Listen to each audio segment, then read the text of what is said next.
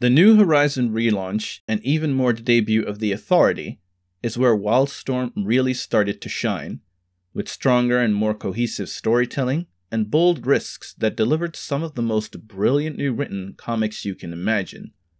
Stormwatch went from Avengers wannabe to unique political thriller with a superhero angle.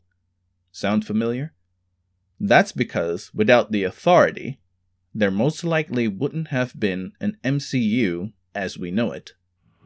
Welcome to the Review Desk. I'm Desmond Kerk, and today we'll look at how one comic influenced the biggest franchise in motion picture history.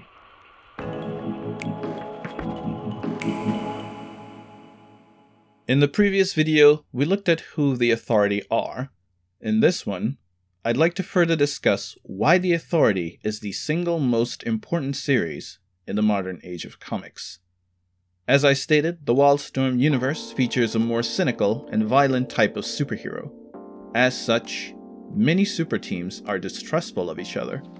This results in several established teams, such as Stormwatch and the Wildcats, actively seeking to sabotage each other and having outright battles of highly public nature. It was edgy and dark, but unlike the extreme comics from the early 90s, Wildstorm's more mature direction in 1997 added more depth to the cynicism and ambiguous nature of the characters. Comic book readers, especially those reaching adolescence, had grown somewhat weary of Marvel's soap opera treatments and DC's seemingly outdated value. As such, the bigger companies started to emulate the tone and look of the Wildstorm universe. Over at DC, titles such as Identity Crisis presented a less optimistic and altruistic look at the publisher's heroes, even Boy Scout Superman. Civil War, the Marvel comic on which the third Captain America film is based, pits numerous heroes against each other in an escalated debate about accountability and the concept of freedom, as it touches upon the consequences of their actions. This is because The Authority decided to look at not only the actions of superheroes, but the repercussions of said actions, especially if it concerned heroes with no official government body to oversee them. The Avengers could easily take down a giant robot rampaging down the streets of New York, but what about collateral damage? How does the public opinion of said heroes change if there's much destruction in the wake of their actions, regardless of how many lives were saved? And how would established power structures respond to a team of individuals possibly posing a threat to the status quo? Wildstorm had also started what was known as the Kevlar and combat boots look. Characters would discard colorful spandex costumes in exchange for attire that favored functionality over style. This led to, for example, the X-Men adopting more uniform black leather costumes, starting with Grant Morrison's New X-Men. It should also be noted that the artist, Frank Quitely, who was hired for New X-Men, had previously worked on The Authority. But Marvel took it one step further. In the year 2000, the publisher launched an imprint known as Ultimate Marvel. The purpose of this imprint was to reinvent the company's heroes from the main universe, known as 616, for a modern age and making their stories more accessible to newer readers by eschewing the decades-long history most of these characters had racked up. In order to launch this new universe, Marvel brought in several creators who had worked for Wildstorm, most notably writer Mark Millar and artist Brian Hitch, both who had also worked on The Authority. You see where this is going? In an ironic twist, the Ultimate Universe borrows heavily from Wildstorm, a universe that itself borrowed heavily from the main Marvel universe. Reaction to this more cynical universe was mixed. Fans didn't appreciate seeing Captain America insulting enemy combatants left and right, and Hank Pym being portrayed as a serial domestic abuser, and those are some of the less controversial changes. The line was ultimately cancelled in 2015, but helped introduce several elements that was served as a foundation for the Marvel Cinematic Universe. In the Ultimate Comics, Bruce Banner's research into gamma radiation is funded by S.H.I.E.L.D., in an attempt to create a suitable replacement for the lost super soldier serum.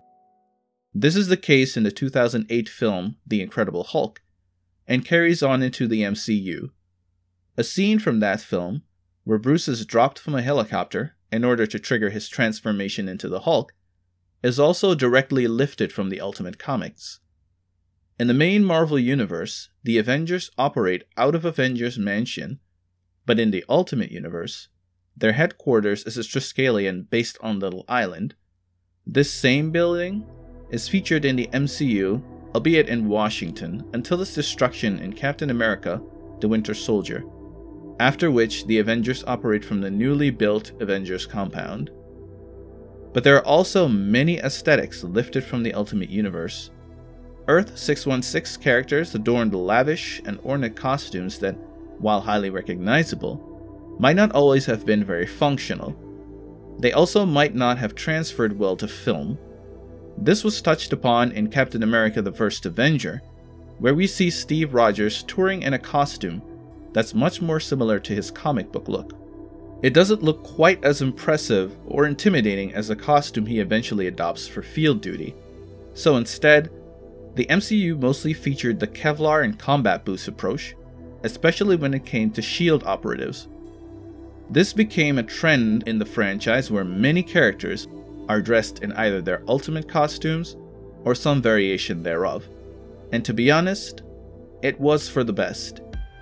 Characters like Batroc, who even in the comics looked ridiculous, now feature a design that established them as a credible threat. The first time I saw Winter Soldier, I was very impressed by Batroc's redesign and knew this movie was going to blow me away.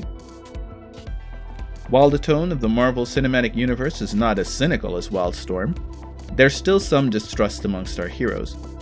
Nick Fury, like the typical secret agent man he is, doesn't share all of S.H.I.E.L.D.'s data when recruiting the Avengers, something Tony Stark himself is skeptical of, leading him to secretly dig up intel through S.H.I.E.L.D.'s files.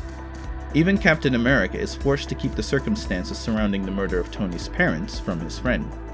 While in the golden and silver age of comics, many heroes were given full cooperation from lawmakers, our MCU heroes are routinely confronted by government officials who seek to have more of a say in their activities.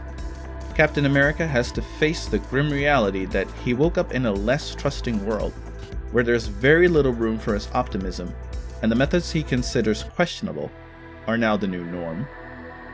This reaches a peak with the ratification of the Sokovia Accords, where the heroes are instructed to either work under a UN committee or cease their activities entirely. And so, there are many ways in which the Authority helped build what would become the Marvel Cinematic Universe. While I believe the 616 versions of Marvel's character pack enough of a punch to carry a film universe, the changes made were necessary to make them more appealing to a wider audience. Now that these characters have become household names, filmmakers are free to explore more classic approaches.